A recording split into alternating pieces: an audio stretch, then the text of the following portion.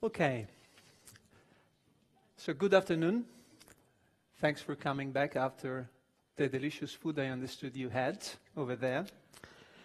And after enjoying the food in a physical sense, I have the pleasure here to run this panel on some very interesting food for thought that we will have to appreciate and digest with some eminent panelists here today with me. They will help us in discovering what's boiling out there in the world of the sustainable development in all its relations to environmental and climate change risks and analysis, and also on how the role of statistical offices could really play an interesting and maybe a leading role. That's an open question that we'll see later on today. But yes, we will need to have your help in understanding also the recipes of what is happening in the sustainable evidence for the sustainable development. My name is Tomas Matraia, and I am the Executive Director of a multidisciplinary platform that works on sustainable development, connecting solutions for sustainable development. And it's a no-profit, and I'm here today also as I think I enjoy the privilege of being a former UN colleague and a European Commission colleague, so I might have some interesting thoughts also to share with you, and this position allows me to be a little bit more open into that, if you allow me as well. What we're going to do is, after having a quick introduction of the panelists, we will try to have a very frank and open discussion based on short and sharp and engaging, I think, inputs from your side. I would like this to be run as a friendly and open talk, of course, so feel free to express your positions, no matter how they might be sometimes out maybe of the standard approach, I think. Before introducing our panelists, I would simply make a reference to the keywords that today Mariana Kotseva mentioned, and I think it is very useful for us to think about those words in order to plan our conversation. She mentioned concepts like new reality, new landscapes, not business as usual, new solutions, new approaches. But I would also like to mention what Stefan Fechlus mentioned and indicated today, the need for innovative partnerships, new modalities of data, collaborations, and also tools like sentiment analysis, learning machines, tools to intercept the dynamics of the current world. Why I'm mentioning this? Because maybe sustainable evidence and sustainable development, and therefore sustainable development goals, might be a great opportunity for us to bring all these elements together, to start maybe rethinking the role of, or integrating the role and the activities of statistical offices. Without further ado, let me quickly introduce you to our panelists. On my right-hand side, we have Malgosia Bartosik. I hope the pronunciation is good for several reasons. I'm half Polish, she is as well. I mean, she's full Polish, I understand. So. And Malgosia is the Deputy CEO of WindEurope, so she will be representing here, I think, the voice of private business, if you allow me now, a more general term. And she will share with us, of course, what the impact of what she does and maybe the impact of what statistics do also to her job, to her work on a daily basis, and maybe what is her own experience on sustainable development and sustainable evidence. Then we have Professor Giovannini.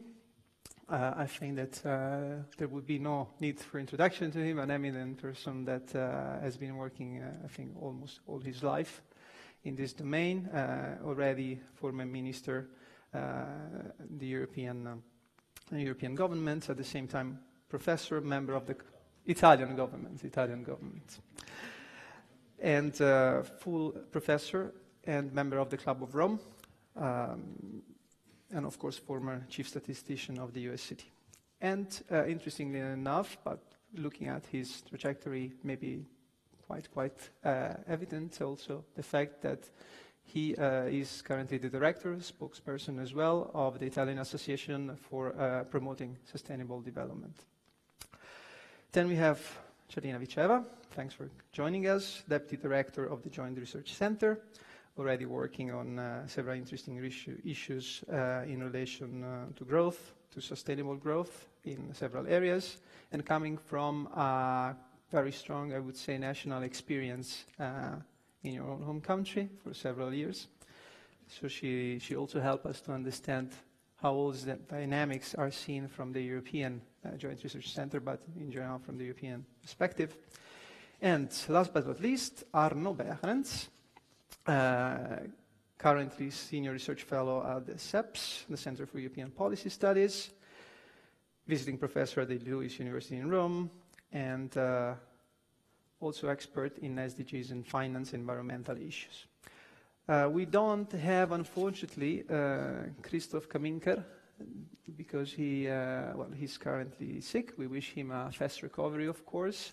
It's a pity of not having him here today, but we'll make sure that the inputs and the dynamics on the panel are still up to the standards that we planned, even without an important person contribution as his.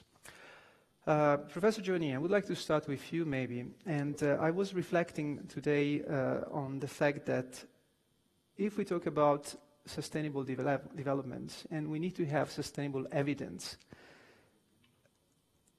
there might be the need for a for a stronger and more leading role of statistical offices, maybe in considering how to better promote and push forward the sustainable development in their daily work.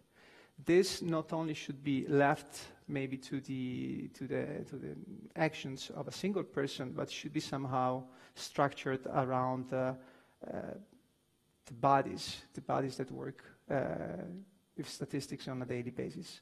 What's your experience to that?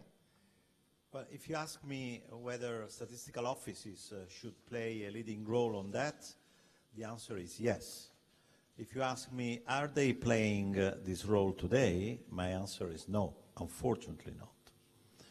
Let me be extremely frank. One of the first projects that I had to deal with when I became Chief Statistician at the OECD was on sustainable development. And in 2003, I proposed to the Conference of European Statisticians to establish an international task force on measuring sustainable development, 2003. And the answer was, from statistical offices, no. This is outside of our boundary. This is just a political buzzword. This will disappear very soon.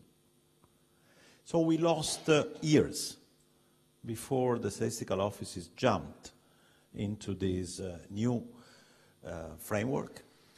Fortunately, in 2005, we managed to have Eurostat, OECD, UNEC group working on this, so 2 publications that prepared the ground towards the possibility of having sustainable development as a driver of the post-2015 agenda.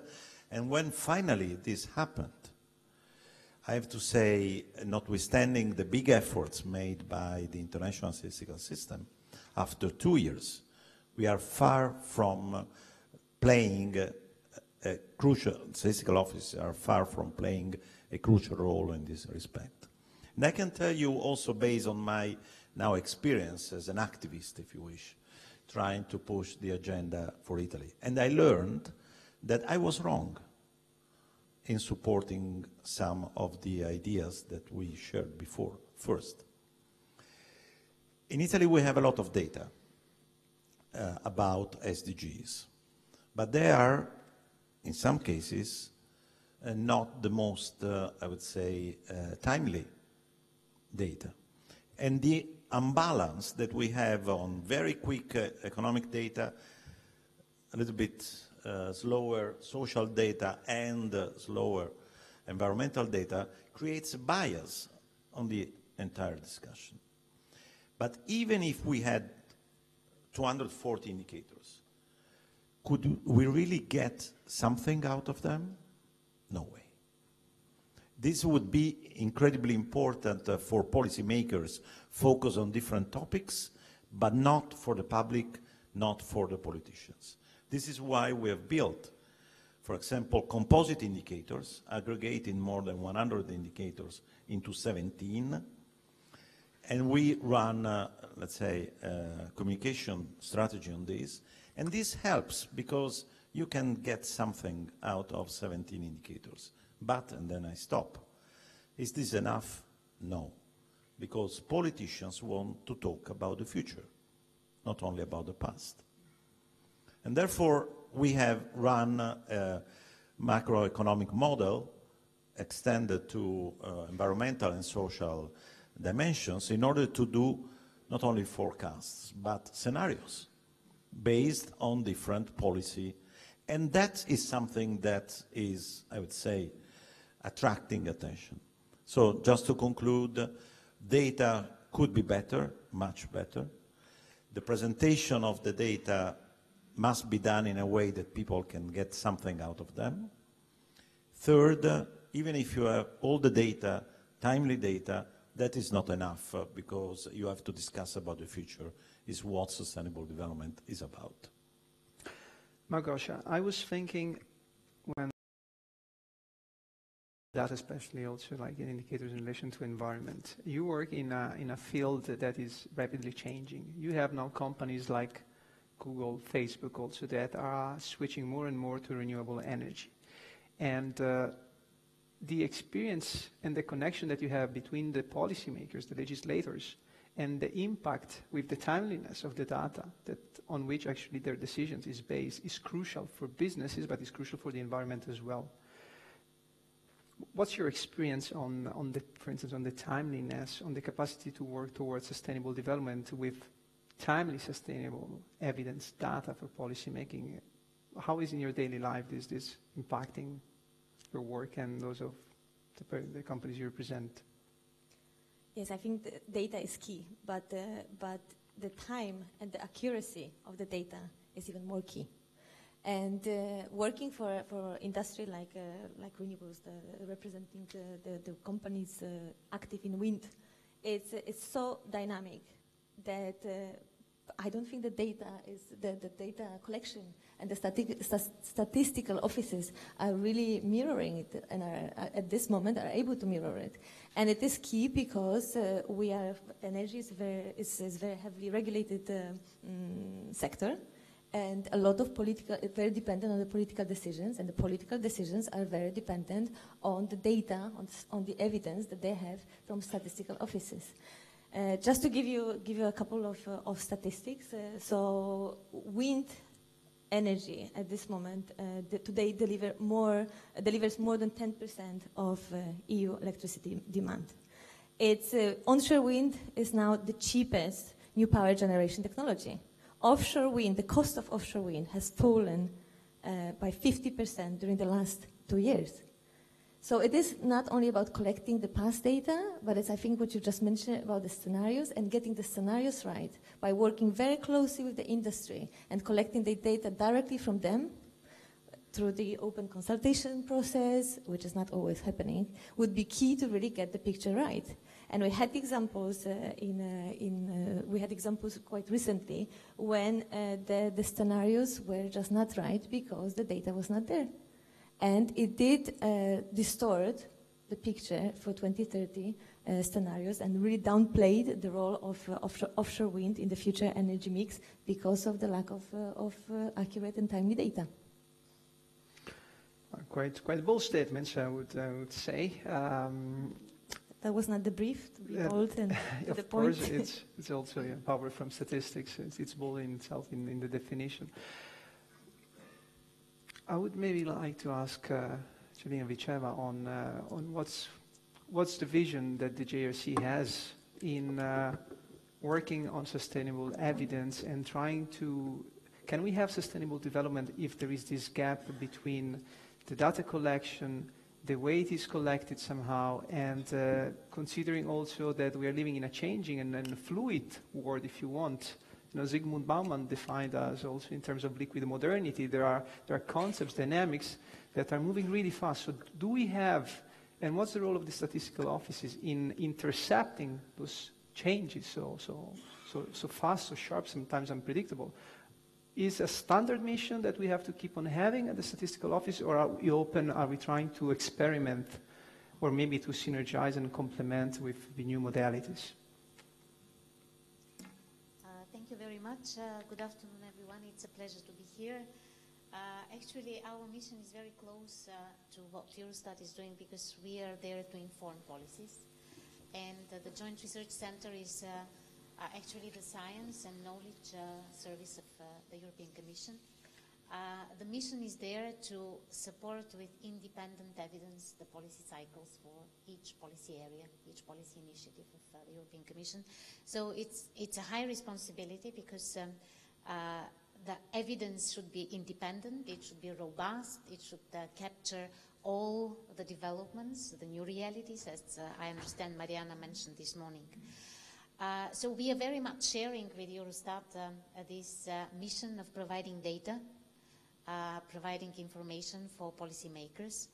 But still we have different remit, because we are very much science-based, so we do more with data, we go much more into the analysis, we do research on the basis of data, and we know very, very well the value of the good quality of data, because everybody knows in a model, rubbish in, rubbish out. So if you don't have good data that you design, and you might design the best model in the world, it will not going to produce the designed outcome. So we are very much close as mission, but we still have our differences, and the only way of not overlapping with each other is to cooperate. And we cooperate very, very heavily with Eurostat on a number of areas.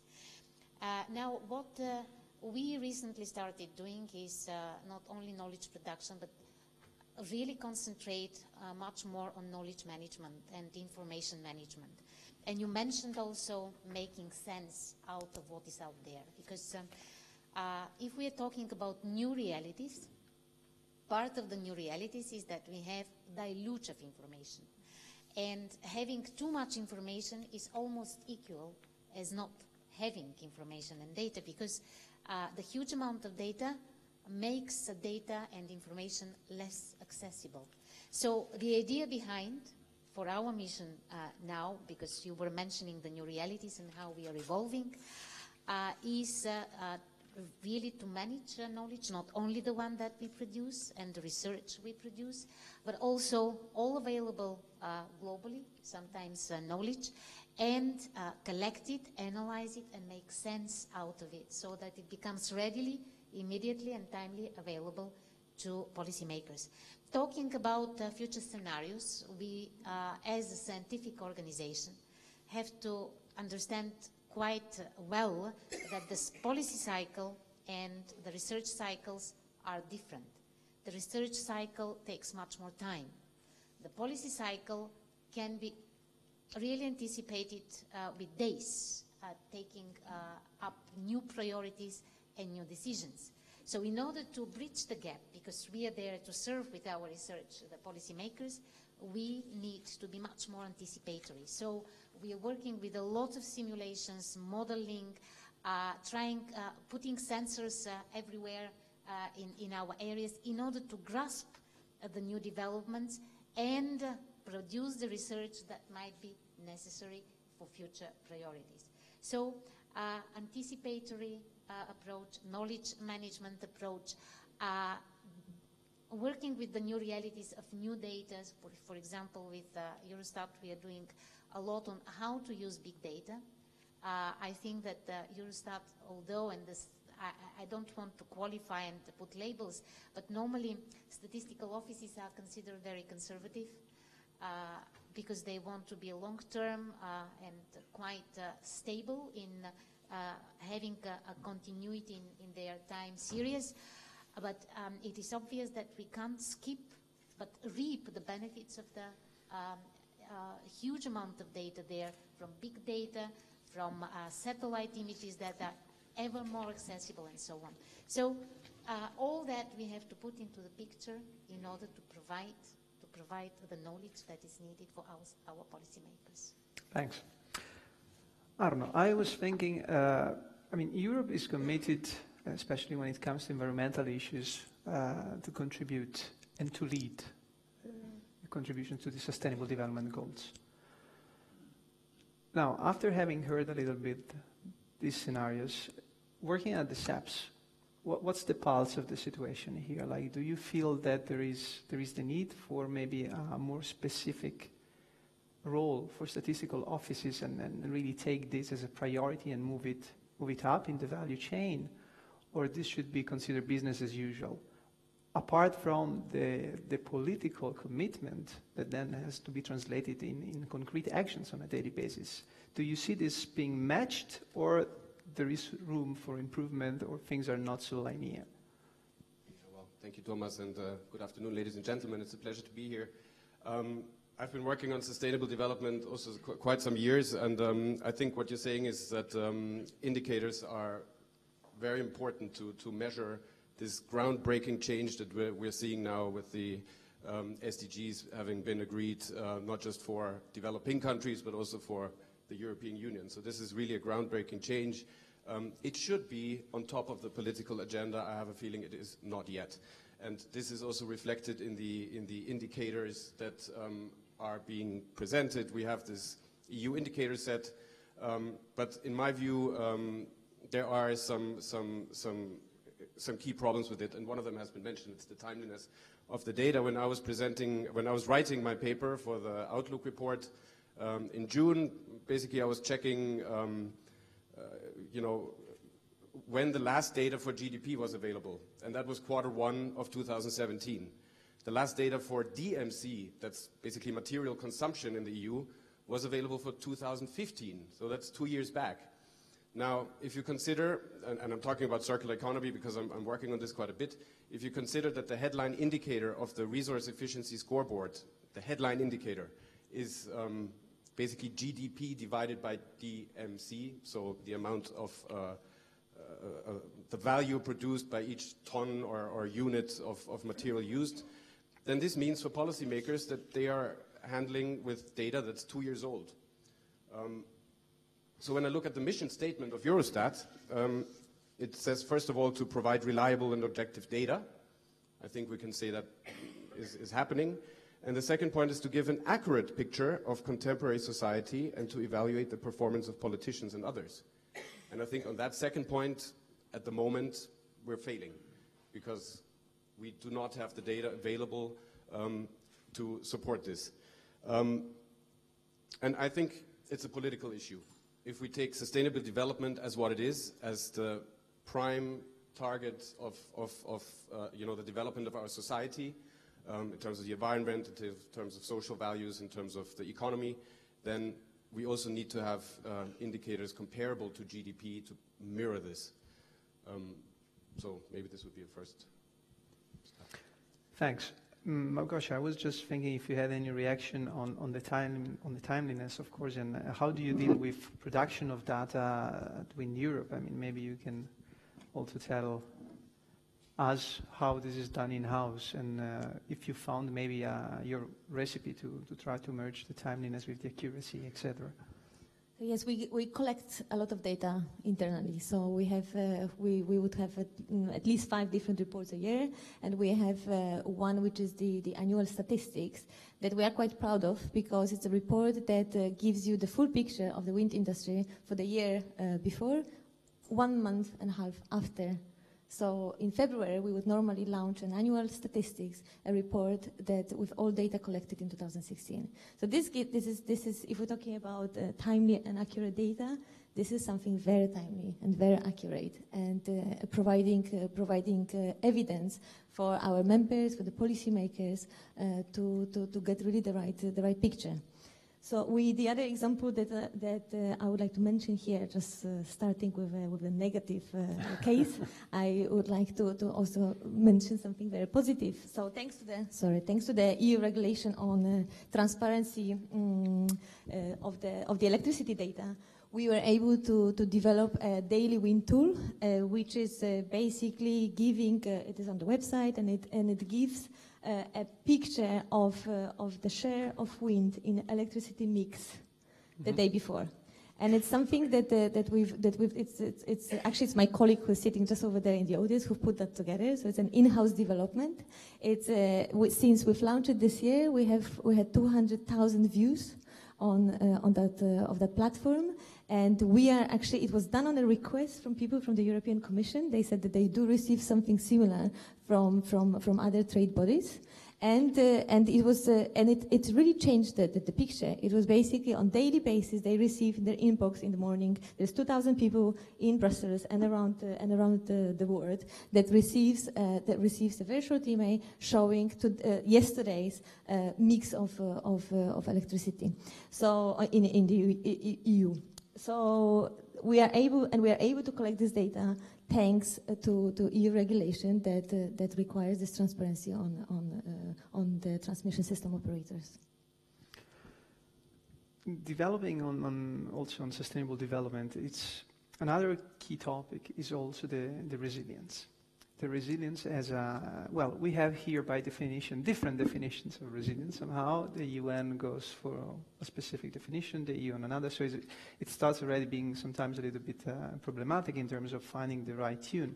But maybe this is actually the reason for which one should start considering also this topic as a specific topic within the sustainable development, Professor Giovannini.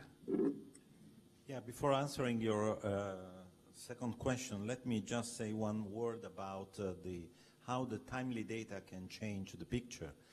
A few days ago, a research institute in Italy published the data on CO2 emissions for the first semester of 2017, which shows an increase of CO2 emissions higher than the increase in GDP. Why? Because the absence of rain blocked the electric power based on water, and therefore the share of renewables went down, and well, that attracted a lot of attention because it was talking about 2017. So I fully agree with you that timeliness can change the discussion. Of course you have to make some estimates, and one of the big challenges of the SDGs is that you may have negative relationships or positive relationships between the different SDGs, and this makes the whole picture quite complicated, and is where you need models. Similarly, you need models to evaluate resilience. With the JRC and the EPSC, we are running a project which involves the different DGs of the Commission in order to try to understand how to measure resilience. We published the first report in July.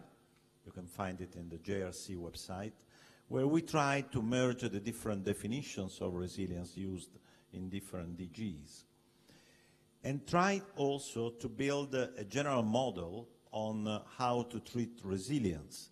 Normally, resilience is seen as a capacity of a person, of a material, of a society, and so on, to go back after receiving a shock, to go back to where it was before the shock. We are trying to make this evolving. Instead of talking about bouncing back, we are talking about bouncing forward. Why? Because if you are on a sustainable path, you want to go back to the original path. But if you are not on a sustainable path, you want to use the crisis in order to reach a different path towards sustainability. So what we are trying to do now is to measure, to identify resilience indicators, but to do that we don't need simply to collect data. We need to build models, analytical models. Tomorrow at the EPSC conference here in Brussels, I will show some very preliminary results achieved by the JRC team, which makes clear that if you want to talk about economic resilience, just economic resilience, you can reach some conclusions about, for example, the different resilience capacity of countries. But then when you expand the analysis to look into the social resilience, the picture changes. Because some countries that look very resilient in terms of economic variables may be much less resilient in social dimensions and vice versa. And as SDGs are talking about the overall picture of a country, of a region, of a continent, this is why the resilience model can help in understanding, as shocks will come, how much we are prepared, but also how much we are ready to react in the right way. And let me just conclude on this point, that this is not easy, an easy sell from a political point of view. Because building a political resilience, a political narrative on resilience, obliges people to say we are going to face shocks. And this can be a scaring message, but it's the reality. The fact that now hurricanes are hitting not only Florida, but even Portugal, Spain, Ireland, and so on, shows how tricky and bumpy will be the future. So this is why we need models, and it's great that you can monitor some phenomena in a so timely way. From an environmental point of view, the use of sensors allows you to trace almost everything, a lot of things in real time. The slowest part of the game is the social part. And I would like to thank Eurostat for publishing recently what they called experimental statistics on indicators on share of population poverty or social exclusion and so on. Now we have data for 2016, which is 1 year more than what we are normally used to have. So it's, of course, a problem of resources, but it's also a problem of mindset. This is where statistical offices need to speed up this transition. Maybe because my first job was to calculate, at the Italian Statistical Office, was to calculate the quarterly GDP, and once you have done it, you can calculate everything in your life.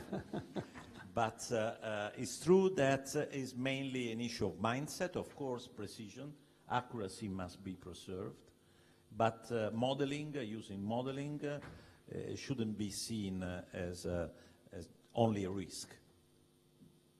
Maybe some risks, but today, if you want to be relevant, you must do it. Thank you very much. I see that maybe Malgosia might want to have a quick reply, please. Thank you. I think it's we've just highlighted some keywords here: the timing of the data, the accuracy of the data, the mindset, and also you've mentioned the collaboration. And if I understand right, we're talking a lot about the collaboration between different statistical offices, between GRC and Eurostat. And I think it is key to really open it up more to the business side. So I think that the corporates now, they play a key role in sustainable development. They also play a key role in data collection. They all have they have their own methodologies, the ways to collect data very quickly. And of course, the data needs to be objective and needs to be collected in a very neutral, collected and presented in a very neutral way. But still, I think that some sort of a consultancy, open consultancy process is very... They are, so one thing is whether they are ready, the other thing is, are they being asked to share it, or are they being told to share it? And there is, for sharing the data and transparency, there's a great case with power purchase agreements, for example, with the corporates. Now, that was supposed to be your third question, I think, about the role of business. Well, it's a free debate, so we can anticipate things and project as well.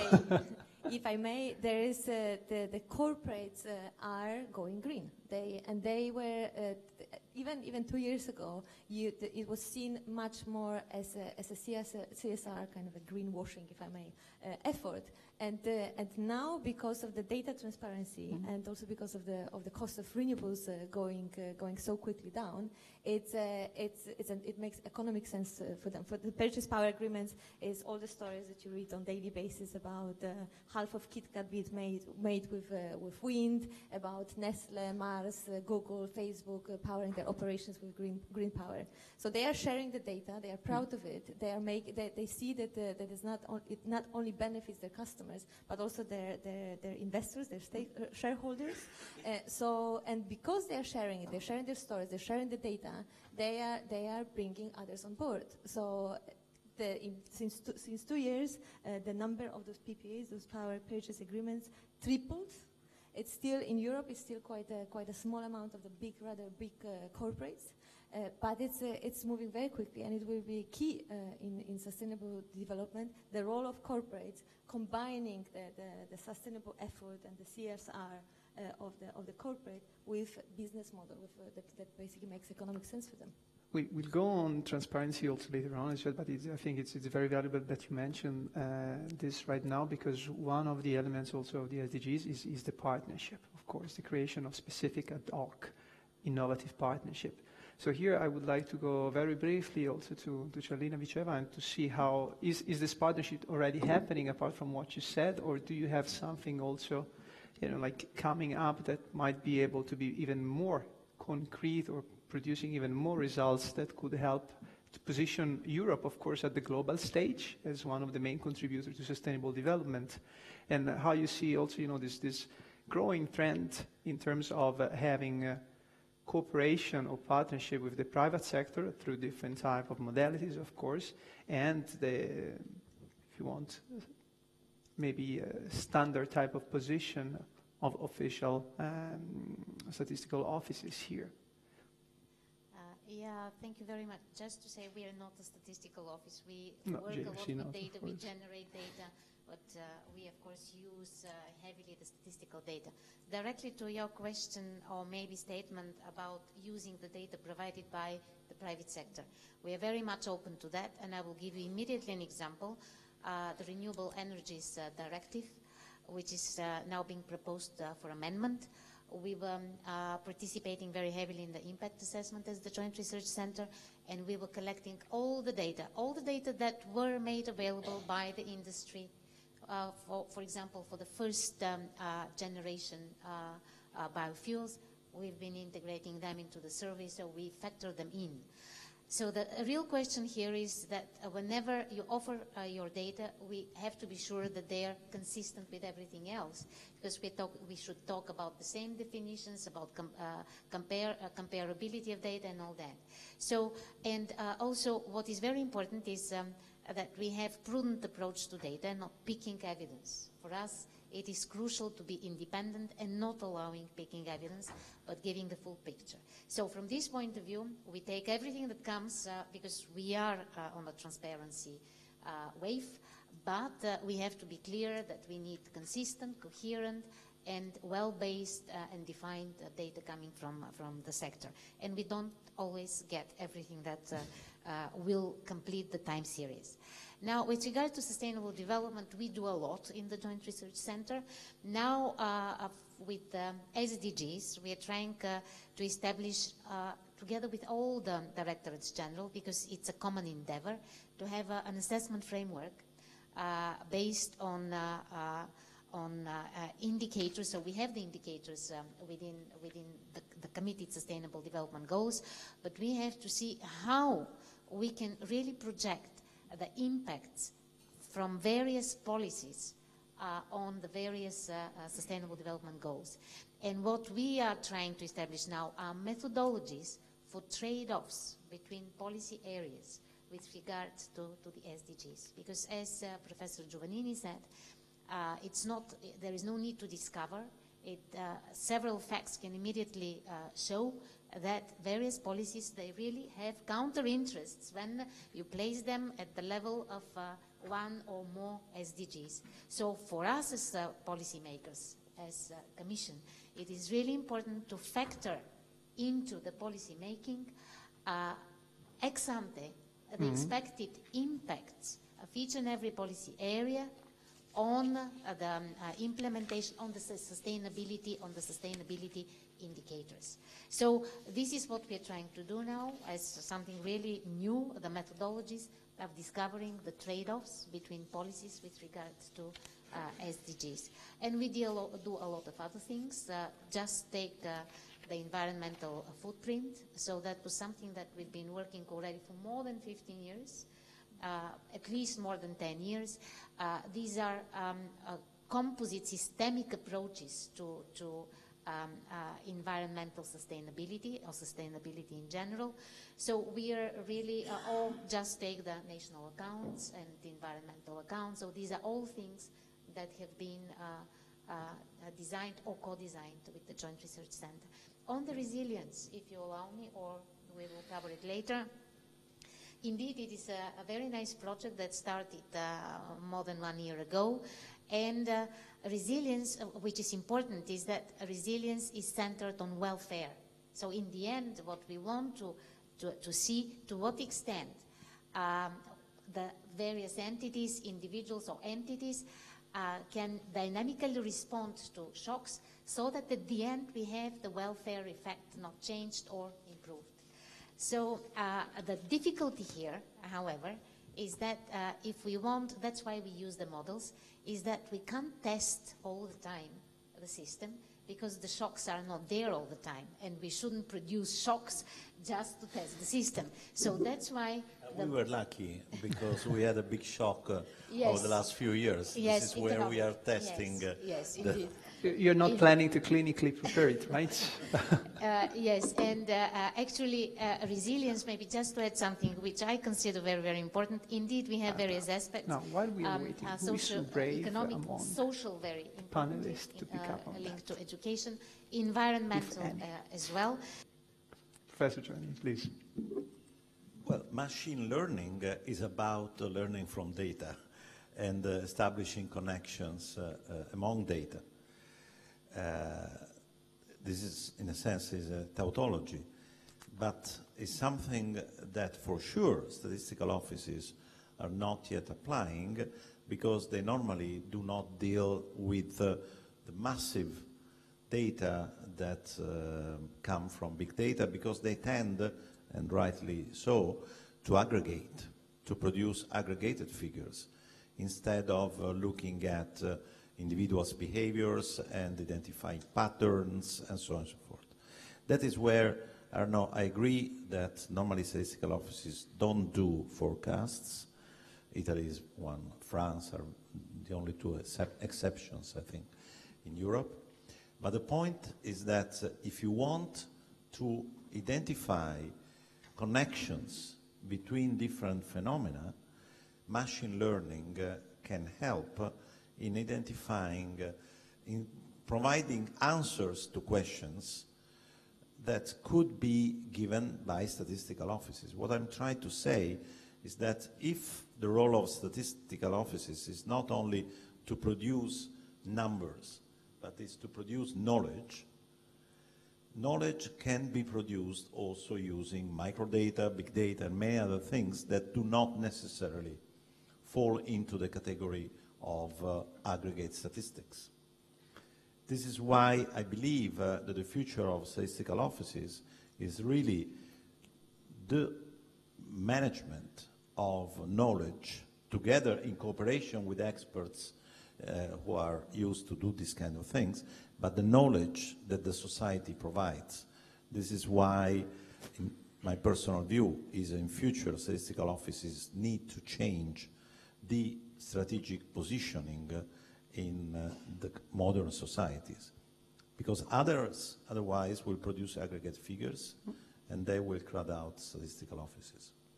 So there is maybe also the way to see statistical offices as kind of new committed intellectuals in society. I mean, I don't want to go for Jean-Paul Sartre and the role of the intellectuals in the society, but statistical offices should definitely considering how to complement and integrate and synergize with different type of techniques or models, and then to see whether there might be the need, as it has been said this morning, of having new professions like the data steward, for instance, new professions coming up that could be the bridge, I don't know, could be hybrid, could be something that actually is helping statistical offices themselves, but also society and policymakers and society at large. So this is really an interesting topic. I would like to see whether we could have also now the results of what he had so far, to see also what people in this room think, and also what people outside told us. So, well, it's quite 57%. Yes, statistical offices should strive to move up the value chain in relation, of course, to sustainable development, social, economic, and environmental developments. Yes, but only within a politically agreed framework. So someone captured that little nuance that has been passed before. No, this falls outside the remit of statistical offices. What, 23%, and what, 0 on no other reason. Do you agree on that, or do you agree on anything of that? Arno. I just basically gave the answer to this question. In my view, I would agree with the 23% that say no, this falls outside of the remit of statistical offices. Although I do agree the points that Enrico mentioned. So it's. Can we have the results still on, please? Arno, please keep on. It's done. Okay. But I didn't vote. You did not vote. Okay, so you're not represented. All right. I think if there is no other reaction on that, we'll please, Charlina. Thank you very much. I'm risking because I'm not a statistician, but I would rather go for the second category. The firm yes, I'm sure it comes because we have so much data now, and someone that has the knowledge of how to operate with data, and normally professionals, statisticians are professionals on that, should take care of it. So, but then I understand that the mission should be very, very clear. So that's why I'm going for the second category, because we need to know who does what and for what sake. So once that is clear, I think statistical offices maybe can come out of their regularized, long established for many years function and just face the new reality. Just see that there is much more data that is probably not validated, but it ensures granularity, it ensures timeliness. So the idea there is that the data specialists should make sense out of all that, of these data, and ensure that they are interpreted and used in the best possible way. So this is, for me, the ideal and optimal. But whether we have the capacity to do that, for example, in Eurostat, this is for Mariana to say. I'm not capable of saying. We have an interesting question that needs to be passed to Mariana later on. Okay, thank you so much so far. It has been mentioned before, like, in relation to the transparency, for corporations, or also in relation to climate risks. How this information should be used. There are different approaches out there. One, if you want, is a little bit more like the stick, so to say, because it's the naming and blaming one. You can have different multinationals or companies that might not be so compliant with specific regulations, or like the code of conduct when it comes to environmental issues is not that terrific in terms of the capacity they have and how much they're engaged. Actually, this morning when I woke up, it was quite interesting to see, like also how this impacts on our daily life in the hotel. I'm just reading. If you don't want to have anyone coming to clean your room on a daily basis, you're actually rewarded. You're rewarded in different ways. You can have specific points if you keep on going to the same chain of hotels, or you might have a voucher, specific credit. And the final message is, if you decline housekeeping services and help us conserve natural resources, you're doing a great action.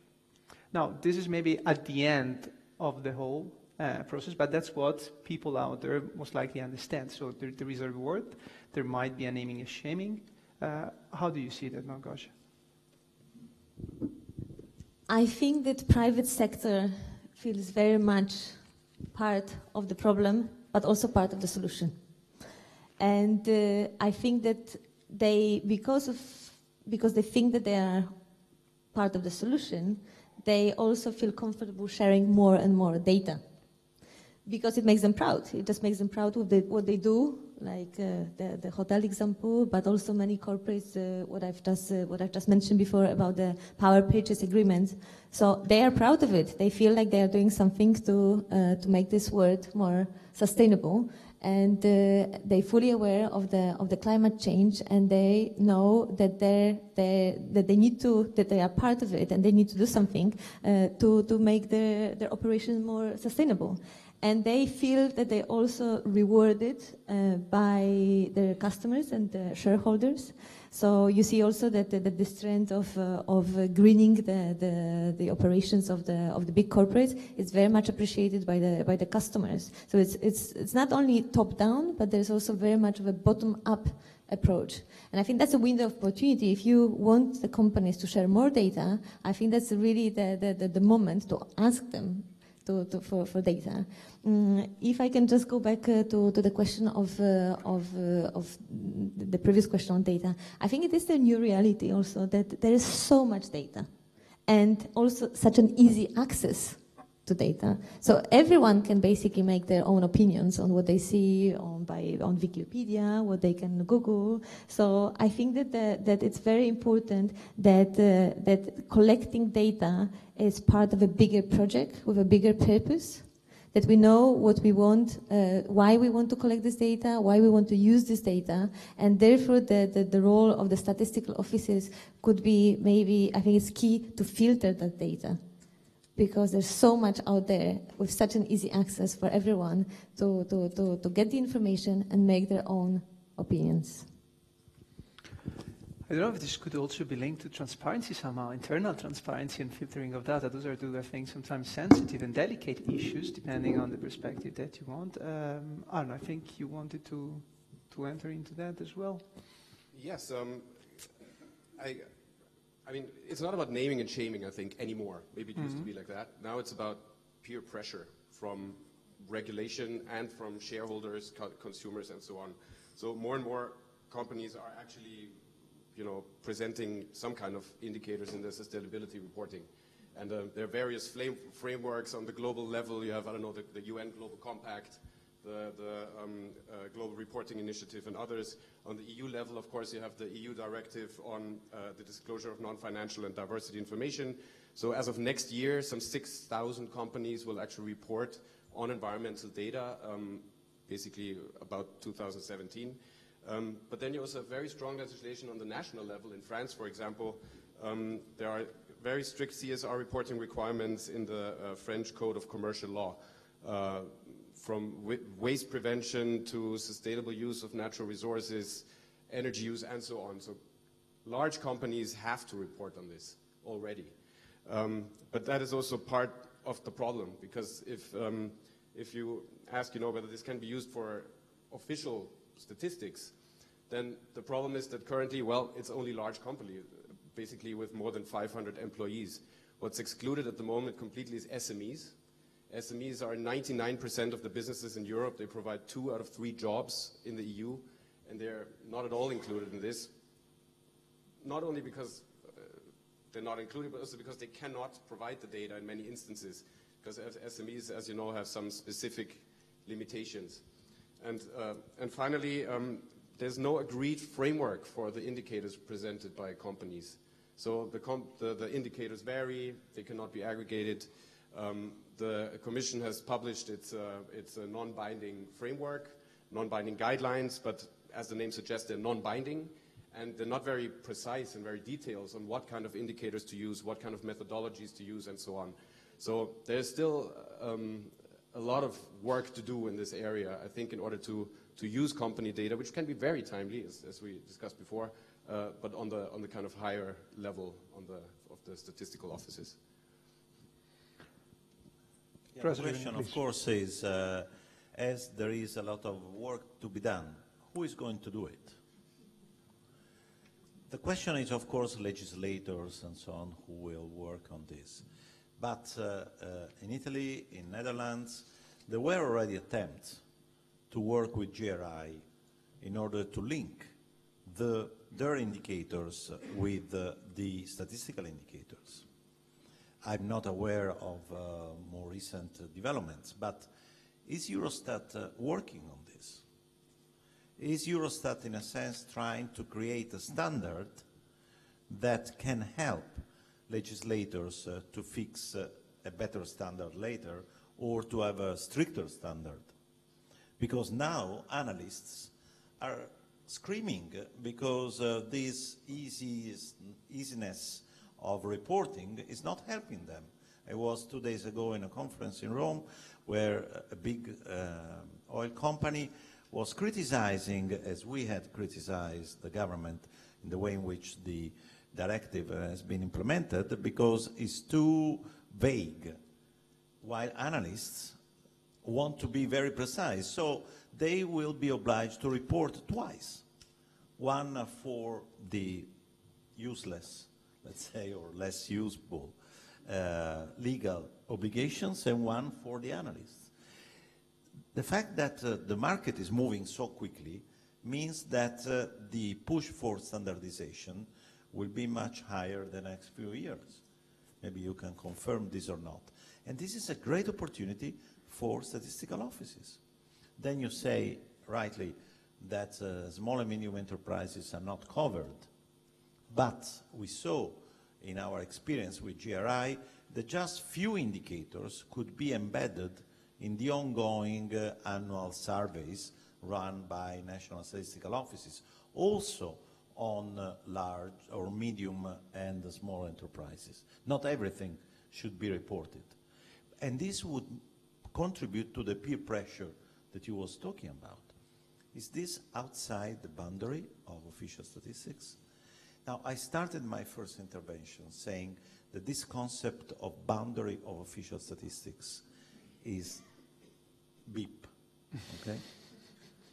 It changes over time. It's normal, because statistical offices have to respond to evolving questions from the society. Of course, they have to stick to professional and scientific methods. And in some cases, they have to say, we don't know, we are not able to answer your question yet. I'm not saying this is not an issue that we should deal with. And sustainable development is a dramatic case of a huge mistake, because, as I said, we lost years instead of being ahead of the curve. Of course, this requires leadership. This requires also a group of politicians or policymakers who ask statistical offices to go in this direction. But the private sector, I agree with you, can be a huge, strong ally in this. And this is maybe an area where the stakeholders should make their voice clearer and stronger at European and also at national level, asking statistical offices to go quicker in this direction. If I may, before passing the floor to Charlina, giving the floor also to some of our followers, that is actually making maybe a nice, interesting bridge. And Radermacher is asking us how to support deliberate and participative politics with SD indicators. Now in this case, I mean, we have a political component, a social component, if you allow me, a technical component of the capacity and understanding of the role of who is the person or the institution that needs to work on that. How can we triangulate, or how can we find maybe new configuration in order not to lose time no more? Because maybe we have lost already too much in that case. Charlina. Yeah, thank you. It's a very interesting question. We haven't been talking yet about the life cycle approach in measuring environmental impact. But this is really the systematic approach to assess fully the environmental projections of a product, for example, or a process. And if we consider the life cycle, then one of the most important parts of the life cycle is production. So corporate, not just corporate transparency, corporate responsibility is crucial. And if we're talking about peer pressure, this comes from for competition reasons. But I think that we have to talk also about societal pressure, and equally like labeling animal welfare, fair trade, and other labels that come from public demand. equally, it is important to label the environmental impact positive practices on the product so that our society has the transparency to exert its pressure. So I think things are really very much linked. But I would like to mention something that the Commission is doing with regards to the corporate transparency in this respect, and this is the so-called Eco-Management and Audit System, the so-called EMAS, which indeed is voluntary, because with the industry we have a cautious approach of where and how much we can step in. It's very close to the ISO 14001 environmental certification, but the only additional thing is transparency. And this is the most important element of this system. This transparency element provides us with the information that now we have close to 4,000 organizations that cover more than 9,000 sites, EMAS registered. So this is huge amount of information, because this is a tool to evaluate and report and improve the climate and environmental performance. So it is performance-based, and we have to use this information prudently and nicely in the life cycle impact assessment in general. Because, and we shouldn't forget also consumption there. So consumption, with what you started, depends on citizens. We have also industrial consumption, and we have production as part of the life cycle for which the corporate business community is responsible. So we need a lot to share, cooperate, and we need the partnership, genuine partnership. If there is no immediate reaction to that, I would like now to... Can I just say one word? Because also this refers to the work of JRC. Walter is right in saying that this kind of data could stimulate the participation from citizens. This morning we heard about the citizens-generated data, which is a new way of collecting information that needs some treatment. Otherwise, of course, they have all the biases that we know. But one of the key points is that one of the key challenges of the SDGs is to localize them, is to make them applied to relatively small communities. And the first type of community that comes to my mind is the city level. And so the JRC has developed a city database for European cities, which has a lot of data that could be linked to SDGs. But of course, you need more data and more timely data. But the point is that we already made this discussion a few months ago, that the way in which present data must be aligned to SDGs. And otherwise we follow the old, let's say, classifications, and doesn't trigger the connection between what's going on at local level and what is going on at national level. Here, I think we have a huge opportunity to have more granular data, more timely data, also because cities, some cities are becoming the drivers of the change towards sustainable development. Thanks. Question time for our followers. The question is, should official statistics provide information on the sustainability of corporate practices?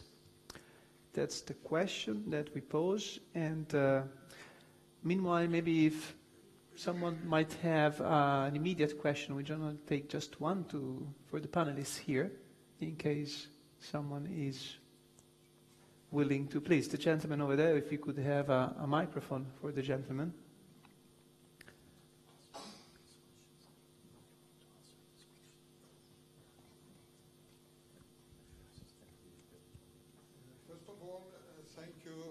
Panelists for the very interesting presentation they made on, I should say, one of the most important issues of nowadays for statisticians. The problem is that for the first time, I don't know, maybe but it's my opinion, for the first time statisticians are sitting together. It was envisaged to sit together with politicians and to share their opinion about the policies, of course, only to the extent that statisticians may say something on it, preserving their autonomy, their independence, professional, and on one side, of course, the statisticians themselves. So the question of mine is the following. Are the statisticians occupying the chairs at the table with the politician or not in this issue? Because this is a very important thing. How to bring together the two parts in order to share the opinion. We may provide data sooner or later, qualitative or less qualitative, because it depends on timeliness. But the problem is the following: are they used, or the discussion between the two parts are only platonic? This is the question. The question is very clear, and I think it's a very interesting question, because we have people here that have had or might have also different hats in their history.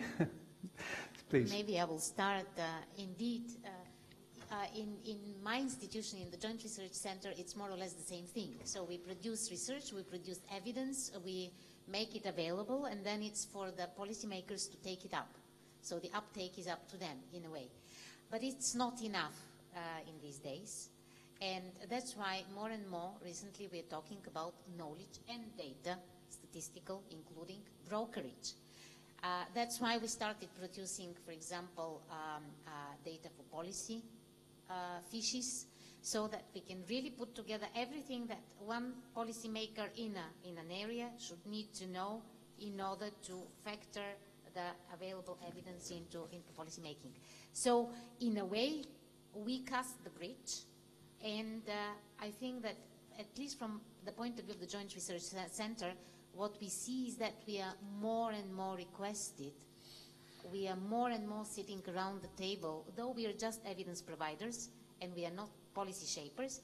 We are indirect kind of policy shapers, but we are sitting in more and more formations, in more and more groups, policy groups that decide on policy options. So the brokerage and maybe active role of those that provide data, including statistical and evidence, is crucial.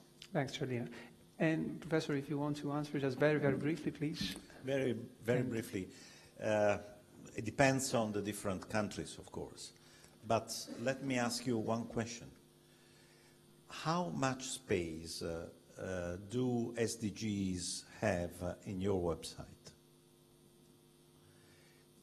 When you produce data, do you link them to SDGs or not? Or SDGs is just one of the many frameworks according to which you produce data? Do you include in your press releases referring, for example, to CO2 emission, the icon of the SDG related to that? If you don't do that, of course, you are missing an opportunity to show that you are working for that particular SDG, and therefore, when politicians look at your press releases, they don't make the connection. So you see, the role of statistical offices, also, especially vis-à-vis media and generic users and students and so on, can be huge, but this is your choice. In general, is a choice of a statistical office. It doesn't have anything to do with difficult relationships. It's an issue of commitment by NSOs to SDG. I think that Arno said it very finely in his paper. It's about political commitment and business opportunity at large. You know, how to find and how to marry those two elements together. I think that we can have the results of this question, if it's possible, on the screen. So that everyone can have a look. Seconds of suspense, as always, before. All right, so that's quite interesting. Answers. Yes, statistical offices must contribute to broadening the enterprise visibility perspective. 33%. 33 again, if I see correctly. Yes, but the cost and the time involved will likely be very high. 29%, no, this falls outside the range of statistical offices. 4%, no, other reasons. Anyone would like to briefly pick up on that? Or not really? Because it's so very nicely widespread that I think it's commenced by itself. Okay, we go to almost the final question, I would say, which is on the embedded impact. So it's partially, of course, related to environmental issues and transparency as well, but it goes more into maybe the details. And it's interesting to see, for instance, that when we talk about data, and the first device that actually helped to capture data, I think, in a very visible way, was the camera. The camera when we started to have camera on mobile phones. So we started to collect also, apart from the GPS following us and track us. Now, do people know how much greenhouse emissions we put in the world while buying a product like this one in the life cycle of a phone, for instance, as Charlina was saying before? How much of this is impacting? Maybe things could be different if people knew that in a phone, 60% of greenhouse gases and emissions are impacting basically on the raw material when we start mining them and, all the process related to that. And someone might want to also be interested in the fact that 30% is the daily maintenance of those devices. And then we have also to think about, getting rid of them, etc. And then we also consider that big companies like Apple, Samsung, etc., they produce new devices every 1.5 years. With all the change that this brings in terms of having new devices and then all the production, is this something that could actually change the perception that policymakers would have, and also social pressure, as Charlina was saying, that is coming up? And so is embodied data, maybe it's not a new panacea, but maybe could help us to better consider and position companies and position the work of statistical offices and institutes. I don't know, I think that you have interesting thoughts to share with us. Well, I mean, you mentioned it. Embodied data is probably the most important aspect when it comes to the environmental dimension of sustainable development. And but I think to grasp the overall consequences, it's needed to have a kind of change in approach when we look at the interaction between the economy and the environment. So in ecological economics, there's this framework that you have the economy as a subsystem to a much larger and finite and non-growing ecosystem. And this economic subsystem, has a throughput, basically like human beings.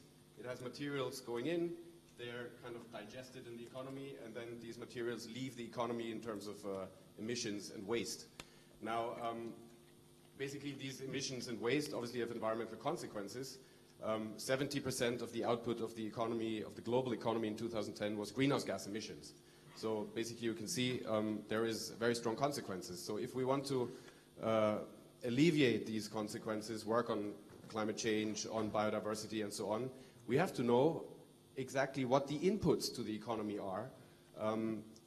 Not just the quantity, but also the nature of these inputs. And this is where the embodied data comes in. Basically on the global level, this is rather straightforward, as difficult as it is, because inputs equal outputs.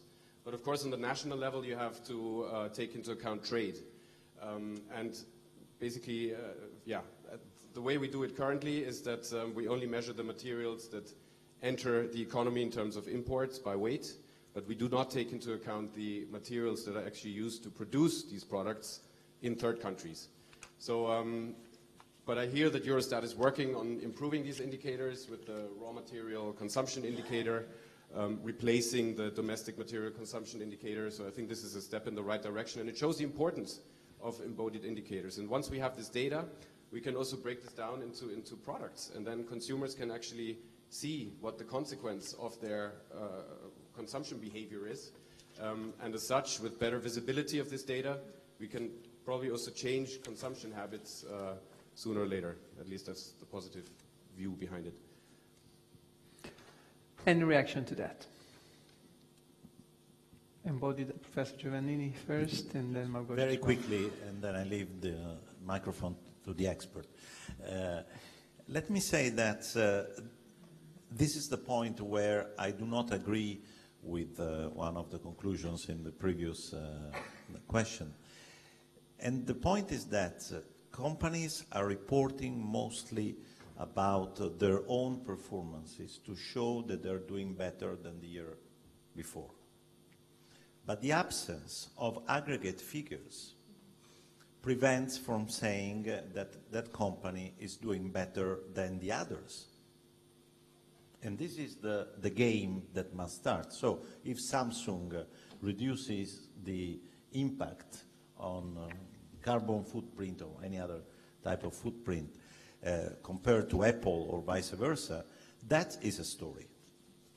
Beside the individual embodied data in a specific product. And this is where statistical offices comes into the picture, generating, even limited to large enterprises, the type of aggregate data that could push then individual companies to be above the average or below the average, depending on the indicator. Without that, they will keep saying, I'm doing better than before, but not really, on average, I'm doing better than the others.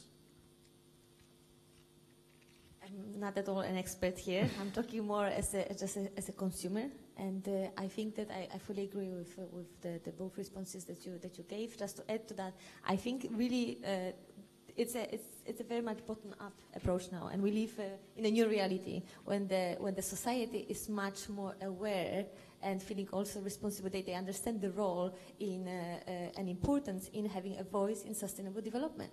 So they would, the customers would request more information, more transparent data on the food, on basically what they buy, and I think what is really important here is to make sure that there is some standardization in data, that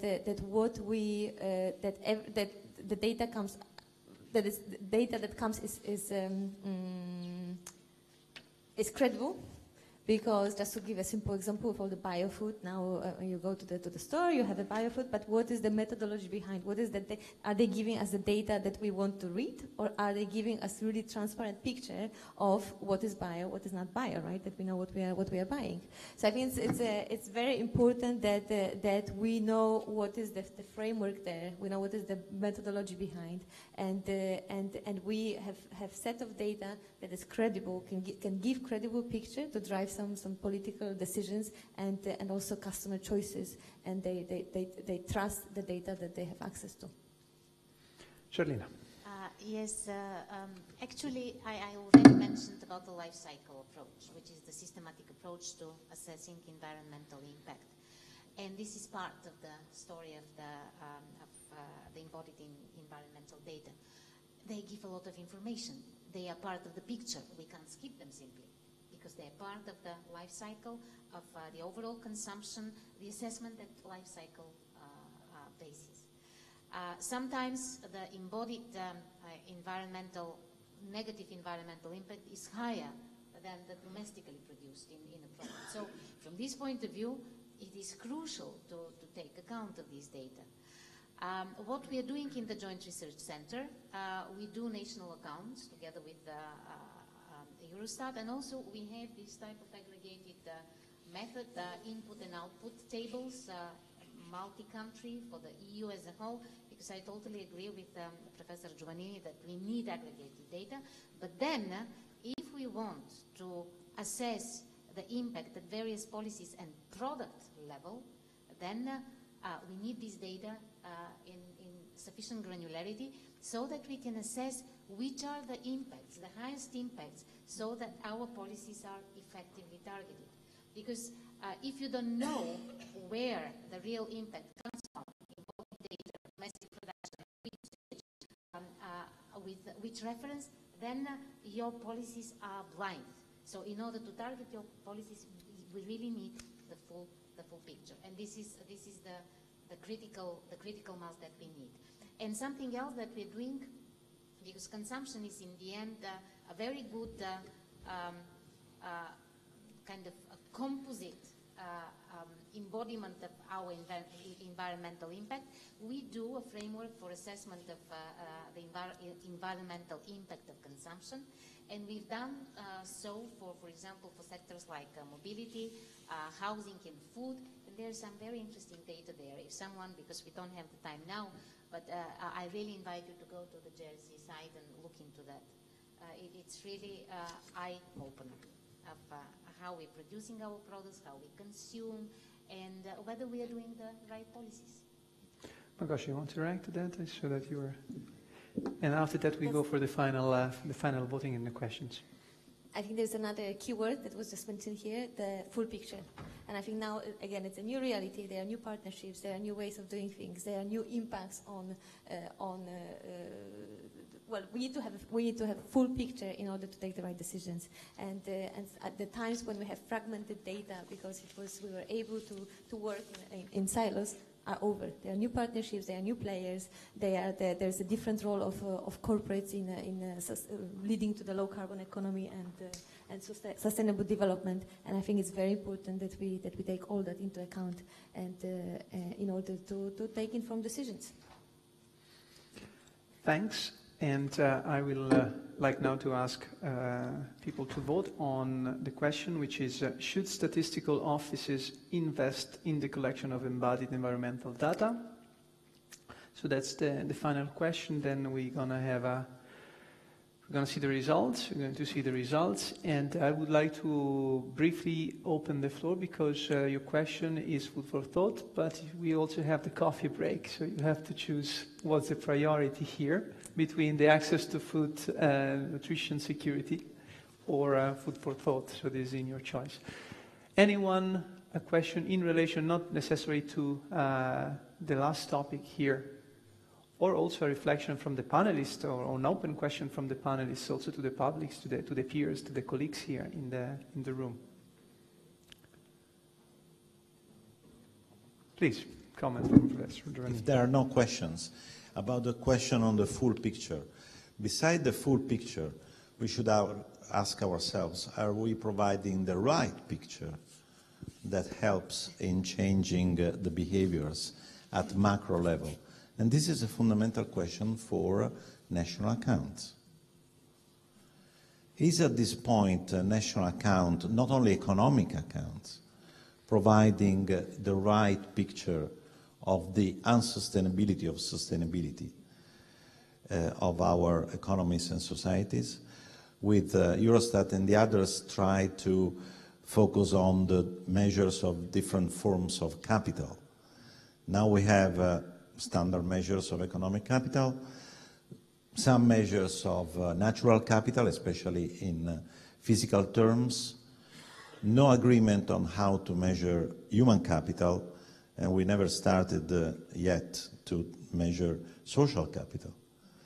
Now, the point is that if we, for example, keep measuring education expenditures as a cost and not as an investment, I think that we are creating a bias in the overall discussion on sustainable development.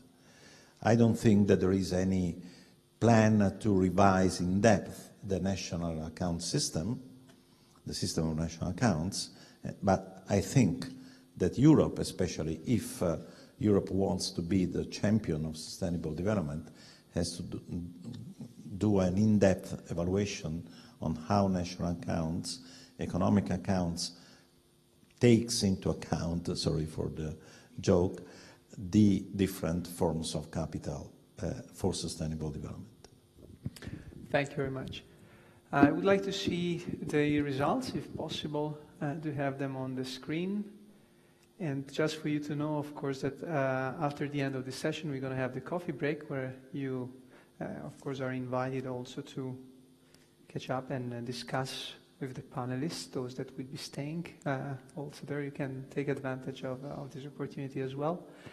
And later on, when we're going to come back, we're going to have the keynote speech of the distinguished Professor Ted Porter, which would be about the pursuit of objectivity in science and public life, which is almost close to the pursuit of happiness, I would say, for some of you living and working in this context.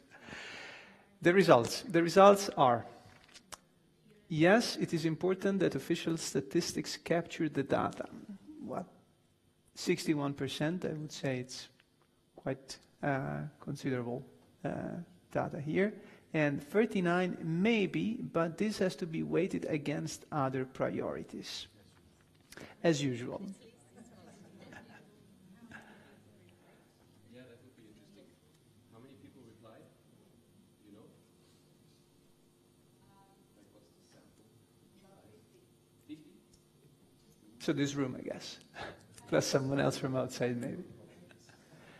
All right, if there is really no question from the public, I would like to thank the panelists. I think it has been very, very informative and useful. And I would like to give, of course, a big round of applause to them and to all of us. Thank you very much.